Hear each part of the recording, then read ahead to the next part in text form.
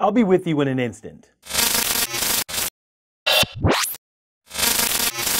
What's good, PowerDirector peeps? Today, I'm gonna bring you the instant zoom tutorial using PowerDirector 17. If you wanna get your instant zoom on, I want you to put hashtag ZoomZoom in the comment section below.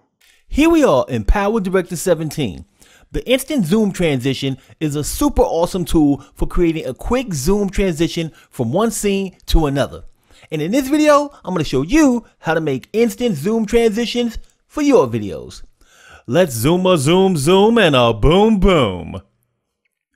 You'll need a wide angle clip of your scene and a zoomed in clip of your scene. Place the wide angle clip on track 2 because it's going to play on top of the zoomed in clip. Place the zoomed in clip on track 1. You need to trim your videos so that the action in the first clip matches up with the action in the second clip. These clips have already been trimmed so that the action lines up. As you can see, if I go ahead and move frame by frame, the boxer is throwing a right cross at the end of the first clip, and he's pulling back from that right cross at the beginning of the second clip. This makes for a much smoother transition when you zoom in because you want your action to be lined up pretty close to what's going on in the two clips. These clips are recorded at 60 frames per second, so I'm going to slow them down to create some smooth, slow motion. So I'm going to click on the initial clip that's in track 2. And then you want to go to Tools, Power Tools,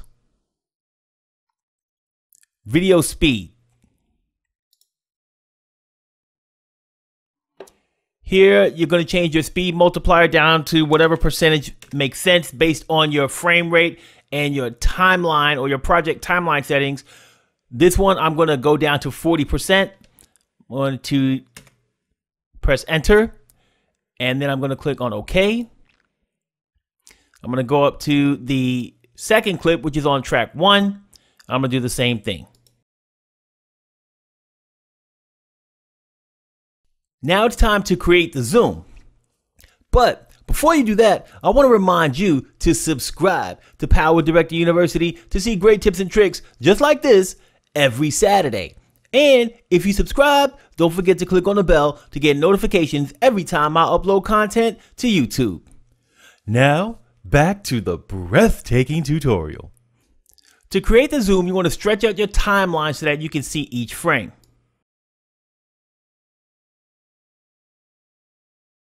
Next, you want to go down to the clip on track 2. You want to left click on that.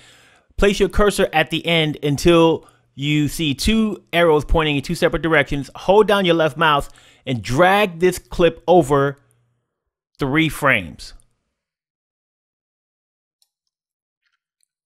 Now, you want to do that because you need to create the moment of the transition. In order for that to happen, the clips must overlap. Now go ahead and click on your timeline, and then you want to click on the clip in track 1 to make your playhead go to the beginning of that clip. Next, you want to double click on the clip that's in track 2 to open the PIP designer. Now your playhead is at the appropriate position for you to go ahead and enable your position and scale keyframes. So go ahead and click on the position keyframe and then click on the scale keyframe.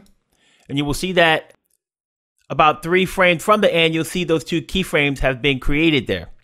Now, what you've just done is you've created a starting position for the zoom by placing those keyframes in that position.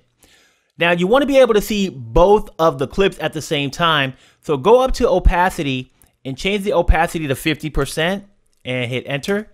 And now you can see both clips.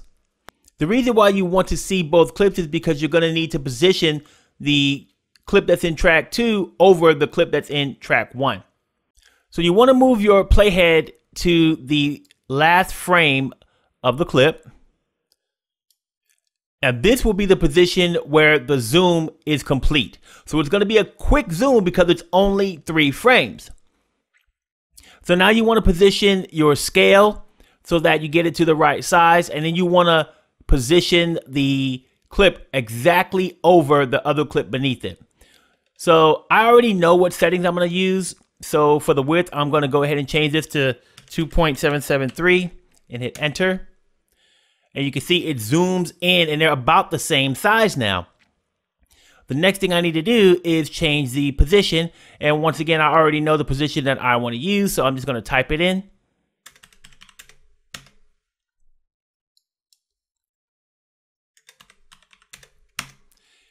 And now the boxer is almost exactly in the same position, especially the one on the left that's throwing the punch. And that's really the one that I'm focusing the zoom on. So you can see how they're overlaid on top of each other very well now. So the next thing you want to do is change your opacity back to 100%. Hit enter. Now you want to go ahead and hit OK.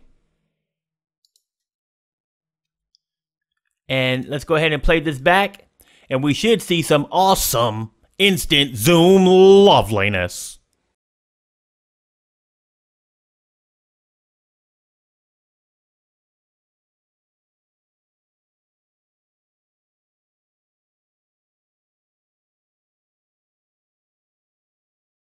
Now that's how you make an instant zoom transition using PowerDirector 17.